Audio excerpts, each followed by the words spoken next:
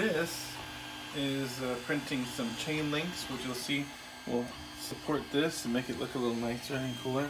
And it'll support some of the stuff back here instead of just this loose stuff just laying around. It might get tangled in between. It's gonna hold it like nice and tight. You'll see it when it's all done. So this is the printer. When it gets done, it throws the plate out this way toward you. And this is magnetic right here, this plate. The plate is just kind of soft. And you want to take it off. Literally, they're just gonna pop off. Yeah, it's that easy.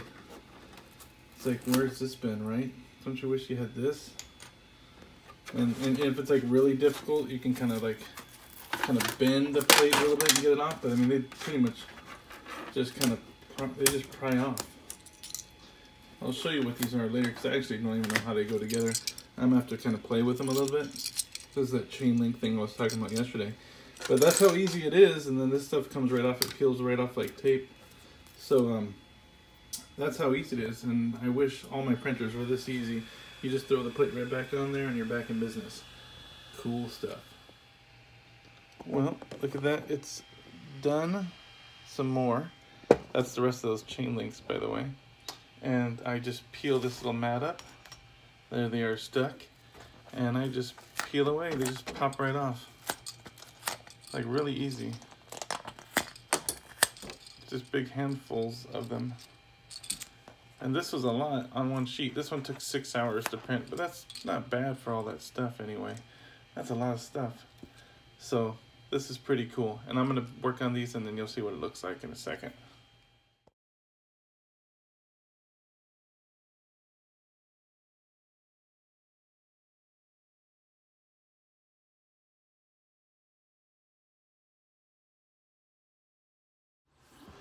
Check this out. This is it. It's all done. It's some type of chain thing. It has covers for this side, so you just kind of lay the wire in here, and then you pop little covers, little tiny things like this. You pop these over there to help hold the wire in place. And when the wire needs to be tugged, as you can see, this thing moves pretty smooth.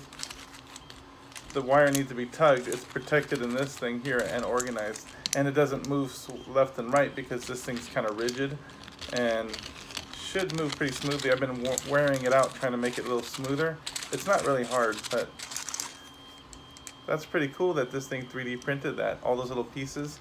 You saw that little tray full of them. And my little time-lapse video of me making it, I think it was only like 2 minutes or 3 minutes, so it was really fast. It wasn't that long. So pretty cool. And the next thing I'll do is I'll put this on the 3D printer and see how it looks in motion. So today's video is not that long. This is pretty much it, except I want to answer, I guess, a couple questions. One, I just answered the height question from 5th period. 1st period, does it need supports? Yeah, it does. I mean, well, it depends on the part. So far, I haven't printed anything that needed supports, so I haven't had to remove any. But you can always print supports. There's going to be an option in the slicing software where it asks for supports. I haven't even tried to do that yet because everything looks like it doesn't need it so far. But I'm sure soon enough I'll need something that does have supports, and then we'll see how well they come off, because that's actually a good question. And then that was in 1st period. And then 4th period, I have other questions too. I just kind of do like a few. One other one is quality works better, but oh yeah, actually I don't even know if this is a question. They said that the quality works better in 4th period. So it looks better. The parts, like this thing right here, remember? So that thing looks pretty good, but the printer looks kind of not good. I guess so. It's not enclosed. And I'll talk about that later, like why it's not enclosed and stuff, and I'll talk about different parts of plastics tomorrow. But today, that's it. I just want to let you know that the extra credit for commenting only applies for about 24 hours. What I don't want to do is like be on day 8 and then have to like go back all the way to day 1 and give people credit. So what I'm doing is just this extra credit if you watched it within the 24 hours of me posting it. And then you comment something, whether it's a private comment or you just send me a message or something. I'll give you extra credit for that. And I think that's it for now. And tomorrow, oh, here's the thing. If you want a comment, add this comment. Add a comment of something you would like to see 3D printed. If you just want to comment what it is you want to get 3D printed, or maybe you can even send a link from Thingiverse, or if you drew something in Inventor or Fusion 360 and you want to see it 3D printed, or maybe you went on Tinkercad and want to get it printed, send me the file. Maybe I'll print them.